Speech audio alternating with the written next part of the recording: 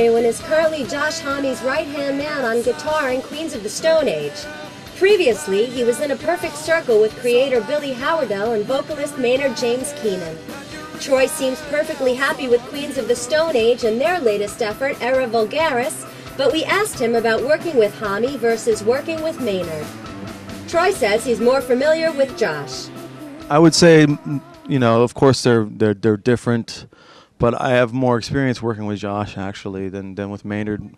With Maynard, it was very, short amounts of time working with him, so I didn't really per se get in deep with him. He would show up and do his thing and then bail and do Tool, when I worked with him. So with Josh, it's more, we're in there every day, every hour, every year, every lifetime.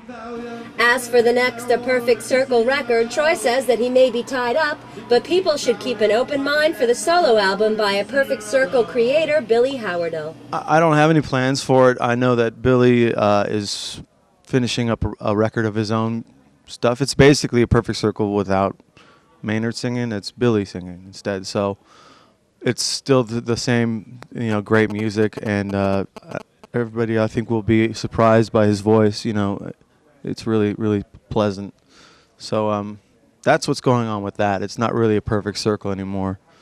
But, I always try to, make time for other projects and stuff. But there's so much going on with Queens right now, it's kind of hard to divide my time to do other stuff. Queens of the Stone Age's Sick, Sick, Sick was nominated for a Grammy Award for Best Hard Rock Performance for the 50th Annual Awards. The song goes up against tunes by Evanescence, Foo Fighters, Ozzy Osbourne, and Tool, which features the aforementioned Maynard James Keenan.